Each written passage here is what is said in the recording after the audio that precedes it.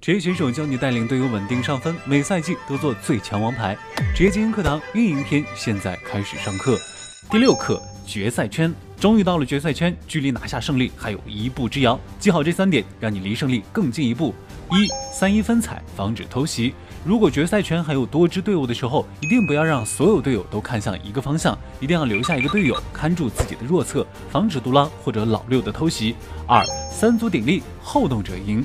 螳螂捕蝉，黄雀在后。如果决赛圈只剩下3支队伍，一定不要做第一个打架的队伍，因为这样很容易被对手捡漏。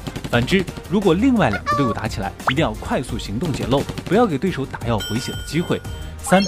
两者对抗，道具先行。最后也是最重要的一点，当只有2支队伍打最后的决赛圈时，烟雾弹、燃烧瓶、手雷一定不要节约，优先使用投掷物消耗，再使用火力进行收割。相信我，这样打团更好赢。春节假期快要结束，祝大家学完之后快乐上分。